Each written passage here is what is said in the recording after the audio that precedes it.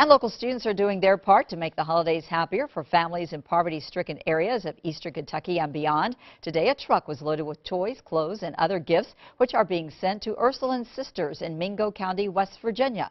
Students at each of the 4 Sacred Heart schools have been collecting items for the past 2 weeks.